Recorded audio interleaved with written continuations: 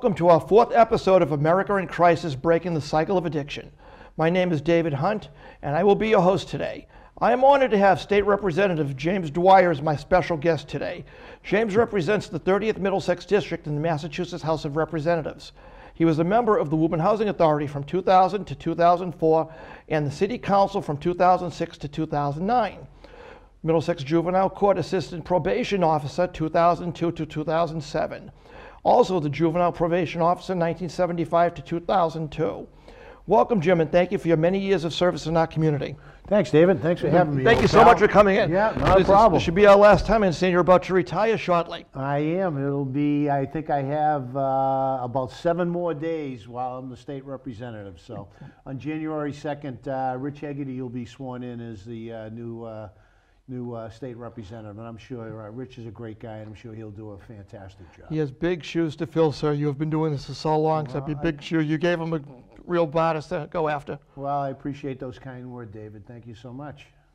Okay, as we're aware, on August 2018, the Baker-Polito administration signed H.R. 4742.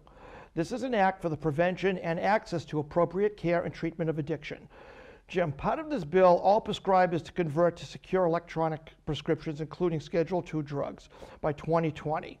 How will this make a difference now that these are electronic and not on paper, in preventing fraud and controlling it? It's going to make a huge difference, obviously. I mean, anything electronically is going to take, hopefully, and I mentioned hopefully, take the human error out of it. You know, and I know that the Baker, I've spoken to both the governor and the lieutenant governor, you know, on this addiction problem and on the legislation that was filed by them.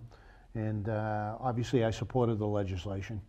And I mean, without, you know, I mean, it's a very serious problem, and anything we can do to stop that cycle of addiction is we can do anything we possibly can. I mean, it's an incredible crisis in this country, as you typically show. And, you know, it's so sad because you have such great families and, you know, great people that now all of a sudden get addicted to drugs, and it's a very, very sad thing, not only for themselves, but their family and their friends. So it's a very, very sad situation. And it's not bad people either that get addicted. No. People have treatment, people get an injury, they get on an opioid, and it's impossible to get off of. These are good, hardworking people that got caught up in this. Well, we've come a long way in that, and I have to give the Attorney General, Maura Healey, a lot of credit for that. And there's a Woburn gentleman, I won't mention his name, but he's a close personal friend, and he's running the one of the units in the Attorney General's office to really put the doctors that are oversubscribing for injuries and stuff like out of business, because that's something that was forgotten for a long and many years. So I know that he's doing a great job, and I know the Attorney General is really focused on this situation. Can I ask a little more detail as far what is the AG actually doing? I understand this is a problem. They knew about this. They knew these were addictive. In fact, emails going back and forth now showed how addictive this was, that they created this nightmare. How is cost recovery going to help the state of Massachusetts if we do file suit? It's going to help us everywhere. I mean, you know, for many years it was a thing that everybody put blinkers on, didn't want to look at it, you know, and didn't want to admit that his or her child might have a problem. It was just one of these things. But I think the focus that the legislature, I know over the last 8 years, since the beginning 10 years ago when I started, I know that over the last 8 years. There's really been an incredible focus on the opioid crisis, and I have to give you know, Governor Baker an awful lot of credit for that. Yes. I also understand that our Middlesex District Attorney Marion Ryan, obviously I've mentioned before, with the opioid task force that she's spearheaded, has done such a great job bringing police chiefs, fire chiefs, EMS providers, and counselors in a room once a month, and that's just one episode of what she does. I mean, this is amazing, all these people getting together in the same room, bouncing ideas off each other, showing presentations. How do you think between Marion Ryan, Maura Healey, the district attorney, well, there's a lot of other people that have to take credit for this and deserves a lot of kudos. I mean, and please name some of these people. Yeah, right to the top of my head, Mike Higgins and Vinnie Pero down at Woburn District Court when I first came down from Woburn, from Lowell, excuse me. Okay. When I became an assistant chief and took over the Woburn division of the juvenile court. Mike and obviously Vinny was the chief on the adult side, and Mike was a probation on the adult side. And I know Mike, if it wasn't for Mike, we wouldn't have had a lot of these programs, like the Clean Start program that Mike and I in conjunction worked with. And that was just to try to destigmatize the opiate, the addiction part of it, but also to give first-time offenders a little bit of a break. Instead of giving them a direct court record, we developed a program with the prosecutors throughout Middlesex County and the Middlesex DA. You know, you have a little bit of drug and alcohol education. It wasn't a therapeutic program, but Michael took it to the next level. And Mike and Vinny took it to having opiate beds, availability, and you know, Woburn's been very, very fortunate to have Mike Higgins, who now is doing this particular work for the town manager, John Curran, up in Billerica. Oh yes, I know John very well. So I give John Curran a lot of credit for bringing Mike up there, and I know for a fact that Mike is doing a great job. The HEAT program was. Yes, I was going to actually ask you. The HEAT program was just an incredible thing, and to become a I was an assistant chief with the juvenile court, and to see so many troubled families and kids because of parental drug and alcohol problems is very, very sad. But they took it to the next level and actually had beds for detox, that type of stuff. So I give them a lot of credit. And Rick Jolly. Yeah, absolutely. He was just our guest last week. Yeah, exactly. Ricky was doing a great job when he was a police officer here in the city of Woburn. And I was proud to do an amendment this past budget season that gave $15,000 to Ricky's program. Wow. For more education, allow him to do a little bit more than he's nominally doing. So I'm hoping, and I know that 15 grand that we got in the state budget for Rick and his program will go a long ways. I know he'll use it very, very well. Well, you brought up the HEAT program. Our viewers don't realize, before all this was in the paper and on TV about the HEAT program, about all the other programs, we had HEAT. Vinnie Pirro started the HEAT program many, many years ago. I believe 18, 20 years have gone by. I believe so, somewhere in that area. What can you tell us about the HEAT program? And not to cut Jim off, but I endorse HEAT so much with the work of Vinnie Pirro. Right on my cell phone, I have the HEAT logo, proud to display it. Vinnie Pirro's done an excellent job. This is before they started making the paper, making TV, becoming a nightly news thing, the crisis of America, America on drugs. Vinnie was in the trenches before this became public. What can you actually tell us about HEAT? Well, I know it started, obviously it started on a very, not informal basis, but a small basis, program here, program here. It was kind of a little bit of an outgrowth of the Clean Start program movement that Mike and I had kind of developed a little bit. But Mike and Vinny took it to that next level, and I can tell you that it's the envy of Middlesex County and statewide. I mean, they've gotten accolades from senators, and it was a program that not a lot of district courts had developed. Woburn was one of the first one, or the first one in the state. So, Vinny just, took it to its next level, and I'm hoping that it's branched out, because they have a symposium every year, in Middlesex County. Absolutely. Where they bring in speakers, and they bring in mostly the court drug affiliated people in the courts. And they disseminate information. They have little breakout groups where they share information back and forth. I've actually attended these. They happen in May, actually on the same weekend as Flag Day, and it's over at the Hilton. I've attended these programs. Obviously, Mike has been there. Mike Higgins has been there. Vinnie Pirro's been there. They've brought in some people that have been addicted and on issues, and they've recovered, and they've shown their experience, how, regardless who you are, what you've been through, if you want the help and you go for the help, you can get the help that's needed. I mean, that has to be commended. There's about 300, 400 people there. We're just talking guests, healthcare workers, police chiefs, but it is so informative that they bring this out, and even some members of the public go. It's just amazing the amount of work that between Vinnie Pirro, Mike Higgins, District Attorney Marion Ryan, the Baker-Polito administration, people are starting to realize, even our legislatures, our state reps, our senators are realizing, it's nice to sit there, it's nice to make a vote, but these people are getting out and doing something. They're introducing legislation constantly that's helping the constituents, helping the public, and if you hear the debates and what's going on, these people are all for it. It's so bipartisan, it's not playing politics. I mean, it's nice when you get something that's this much of a crisis. It's not, I'm a Democrat, but you brought it up as you're a Republican, so I'm not going to vote for it and let people die. It is so bipartisan that people are coming together and addressing the problem. I mean, I know in the past, politics played a role. Don't you agree in the old days? Well, I mean, I started in probation in 1975, and I think I've got a pretty good perspective. And I was involved with this stuff, troubled families and kids, for 35 years of my life. And to see the tragedies that happen because of alcohol abuse and drug abuse. But it used to be the focus was all alcohol abuse. And obviously, drug abuse was right along there. But a lot of folks didn't want to recognize that drugs were a problem. Drugs have been a problem for hundreds of years, but the focus, I think, came out probably in the mid '70s, towards the '80s. But for example, you take the HEAT program in Woburn. I mean, when I was in Lowell District Court, you'd come in there, and we had a lot of heroin addiction in Lowell, a lot of drug addiction in Lowell, and there were programs there. But if you just came into the court and said, "Oh, I have a drug problem," nobody knew what to do with you.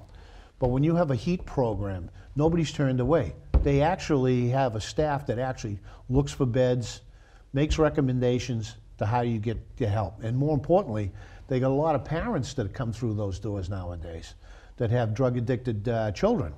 And they're just, my heart goes out to the parents. They really do. My heart goes out to their children. But parents are just scratching their head, what can I do to help my child? I don't want my child to die. But now, at least when you come through the district courts, there's a little bit more information that you can access, more programs, because of more money that's appropriated by the legislature. So the programs are more active than they've ever been before. And I don't know if we'll see it eradicated in my life, but at least you can see the trajectory of it going in the right direction for assessment and treatment. So. And that's where this House bill is so important when it goes through. It freed up a lot of money for the people that don't have money, that want to get on the treatment programs. And that's out there. Before, if you didn't have insurance, you were on your own. If you had some insurance, you go to one of these houses or one of these faraway estates when it's a retreat, and it sounds great, but the minute that insurance runs out, you're out the door. The money stops, the treatment stops. And now this House resolution, this bill is so important, it's freeing up money, so if people want to get treatment, that it's out there. Why do you feel it's important that the state and the federal government starts releasing money that the public can use rather than rely on their own funding? You mean parents' funding?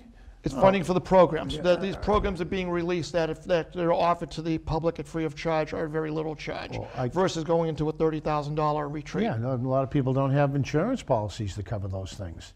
So at least with the new addiction program there's some help to alleviate a lot of what's not covered by insurance. It's not perfect, but it's certainly just pointed in the right direction, that's for sure. And now the new this bill also frees up the use of Narcan or Narcan. It's making it more available at your local CVS, your Walgreens without a prescription, so you can get this over the counter. Why is this important that this life-saving drug is as many places so we can get this into as many hands? If somebody's having an overdose in the street, I mean, years ago you'd have to go to a medical facility to get Narcan. Now you can go to your Walgreens or shops right around the corner and get the Narcan, and so it's a lifesaver. Narcan is proven to save lives, and if it's available, I'm sure it's available in schools too, with the school nurses, etc. So you just never know what's going to happen. You have to be prepared. In fact, some schools have it right by the AED. So when you go into the automated defibrillator, if there's a heart attack, it's right there. You break the glass, you open up the thing, the alarm goes off, you're getting the Narcan, you open up the door, it's triggering the front desk that there's a medical emergency somewhere. It doesn't say if it's got Narcan or it's for medical for heart condition, but when you go for that AED, that Narcan is sitting right there. They're going to know something is happening in that area to get the school resource officer down to get the ambulance, to get somebody to help you. I mean, the students, I'm not talking Woburn, I'm talking other cities. I'm not sure if Woburn does have that program, but a lot of cities, a lot of states are having the Narcan available right behind the glass. So if something happens, they can get the help rather than wait. I mean, you've got minutes, as I said in my previous program. If the brain stops getting oxygen 4 to 6 minutes, you're getting brain damage. In 10 minutes to 12 minutes, it's brain dead. There's really nothing to work with when you bring them back. And it's so important is to get that opioid off the receptors in the brain so you can start breathing again. And I know kids are being taught in gym class CPR, they're being taught the Heimlich maneuver, and this is wonderful. Take it one step further. Show them how to administer Narcan. It's a very simple thing to do. The new ones that are coming out is like an afro-nasal mist. You just put it in the nose and squeeze it. There's nothing to assemble like a syringe. It's a lot easier to use. And this is something that's being put down by all these bills that are being released with money to teach, to put this out there. I mean, where do you see this going? You've been out there for now 20, 30 years in the legislature. Where do you see this program going? Well, I think it's certainly going in the right direction. To answer the question directly, but when you've been in this type of situation with juvenile probation and adult probation all my life, it used to be that parents and educators, it was a stigma to come down to the district court by a parent or an educator to say, hey, listen, my child has a problem or this has a problem. Nowadays, the stigma is not there anymore. At least you can get down there and know you're going to get some kind of help. So, I mean, any education, it brings education to the schools. It brings education to your communities. I know Mayor Galvin and Rick Jolly, I think, have a couple of seminars, symposiums a year. Yes. Invite parents in, about drug addiction. I know Mike Higgins and Vinnie Perro did one, I think they do one a year here. Yeah, and it's very well, I know the one that Vinnie and Michael did was very well attended because it was a citywide thing. So anytime you can get education out there and the programs that are available, I think it's a good thing to do. There's another program that you just did over at the Elks on Washington Street a few months ago that was awesome. They came in, Rick Jolly was involved. It was a great program. The parents could come and quietly just go in and see what was available, speak to somebody. I think it was Michael's house that was speaking. It was absolutely awesome that parents can get this information. This is what's so important now is let's go back to stigma. Before you would picture the heroin user as the guy under the bridge with no job, the old clothes, and that was the picture everybody got. And now people are realizing, it could be me, it could be you, it could be anybody, somebody that got hooked on a legal opioid for a painkiller. The stigma is going away. People are coming out saying, no, I need help. And that's the most important thing, that you can go to your parents and say, Mom, Dad, I need help. It doesn't matter how you got into it. I need help. We were doing it after school. Everyone started doing it. Oh my God, I got hooked. I can't get off of it. The parents have to realize that if your kid comes to you for help, there's no punishment. Forget the punishment. Help your child. He needs help. And he's coming to you. There's no place else to turn. As I said in previous shows, he can't talk to his peers. His peers are probably the kids that got him on the drug in the first place. You can't go to school, ask your teacher, because they're afraid. I'm in the sports team, I'm on the football team. If they find out I'm using drugs, I'll be kicked off the team. There are very little options. So we need these programs out there. We need the guests that I have come in. We need the places that to go. I mean, there's one of our other people I'm going to have coming in shortly is the Boys and Girls Club. That's a good place to go after school, to get out of the cycle, to get off of the street, have a nice place to go. There are plenty of clubs, there are plenty of activities. We've seen Freddie Live Fitness on the show. He has a program. We've seen the Phoenix, which is a program through exercise and gym and other activities on a Friday night that people, instead of going out hanging around on a Friday night getting high, there's a nice activity. I think they have neon bowling as one of their things. There's rock climbing walls. It's something to get you out of that cycle.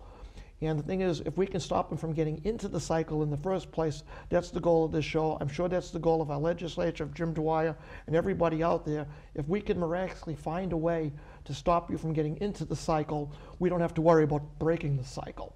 And that's the most important thing. Yeah. Well, it's conversations with parents. Nobody likes to have a conversation. Being a parent myself, nobody likes to have a conversation that you feel nervous about with your children. But I think it's much more acceptable now that parents are having conversation with their children when they're 6, 7 years old. There used to be, when I grew up, you didn't talk about it, you talked to them when it was too late.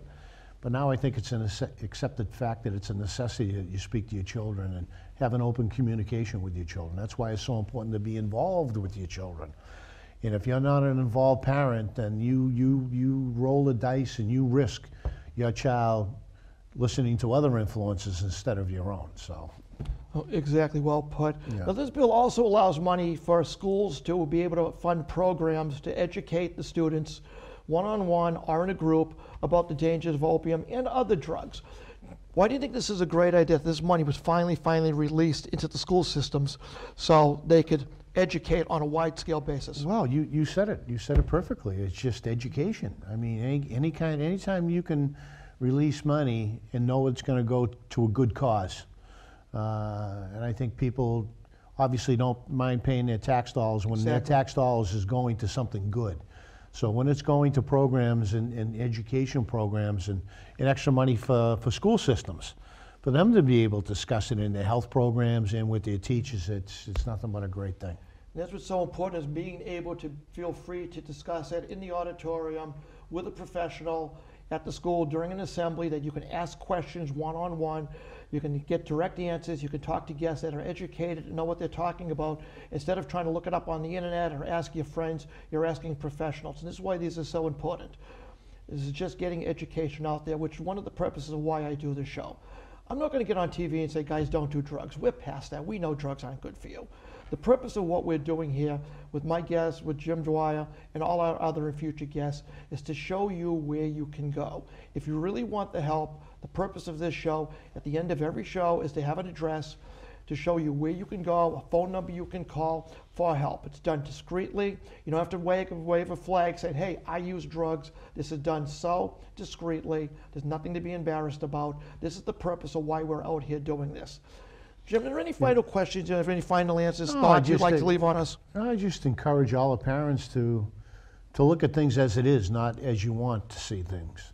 I mean, I know my wife and I were very involved with our two daughters growing up, and you know, you like to think everything is fine and dandy and everything, but you have to look at the signs. You have to have an open mind, because doing that, you're doing a child a favor. If you're just putting blinkers on and not seeing the reality of a situation, that's just a subtle sign to your child that, you know, I guess my parents don't care for me too much, or I can get away with a little bit here and a little bit here. That's why the appropriation for the $15,000 during the budget sign was very important to me personally, and to be able to earmark that towards Ricky Jolly's Women's Drug and Energy program, that allows them to bring in extra speakers. That allows them to buy material. It allows them to do the things that they might not have done. So that being said, I just would encourage all the parents to look at as it is. I have a neighbor of mine, and he loves his child so much, and I saw him the other day for Christmas, and you know, I know he has a child that's going through some problems. Every once in a while, he knew I was sort of in the business a little bit over the years. He'd come up to me and would talk about his child, you know, and my hat would go out to him, and would make me feel very thankful that I'm not going through that problem. My daughters, my family members, and it affects every family. But, you know, my hat went out to him, you know, and you wish him a Merry Christmas, and you can see that look in his face. Yeah, you know, exactly. The only Christmas present this man wants is his child to live a productive life, be safe, you know, and not worry. Every time that child goes out of that house, this poor guy has to worry. And my heart just goes out to him to think that he's living this psychological torture, whether his child's going to come home safe, you know, if the phone rings at night, you know, what's this all about? So, you know, it's so sad that I'm just encouraging everybody to ask for help. There is help out there. Go to your district court, ask for help, go to the police station. I know that our Woburn Police Department is very active with their drug, they'll get in touch with the professionals. And it isn't like the old days. It shouldn't be any stigma involved. Just open your heart and go down there and see things as the way they are, and do the best you can to protect your child. That's well said. That's perfectly said. This is why James Dwyer has been a state representative. I could not have closed that out better myself. A couple things we want to know. We've been talking about money all this time with the state. Through administrative action, the Baker-Polito administration will also invest up to $219 million over the next 5 years from the state's 1115 Medicaid waiver. This began in fiscal year 2018 to meet the needs of individuals with addictions and/or co-occurring disorders. For more information of the Commonwealth's response to the opioid epidemic, as well as the links, these will be at the bottom of your screen. The latest data, visit www.mass.gov/opioid response. To get help from a substance use disorder, you may visit the state's helpline at www.helplinema.org or call the Massachusetts Substance Abuse Helpline, and that number is 1-800-327-5050. Again, all this information will be at the bottom of your screen. I absolutely have to thank State Representative James Dwyer for appearing in today's episode, and the best in his upcoming retirement. For America in Crisis, Breaking the Cycle of Addiction, my name is David Hunt. Again, if you need help, help is out there. All you have to do is ask. Thank you so much for viewing, and please tell friends about this show. This show can be viewed on Cycle, on the Woburn channels, and on YouTube. Thank you. Have a wonderful New Year's. God bless. Thank you, Dave. Thank you, Jim.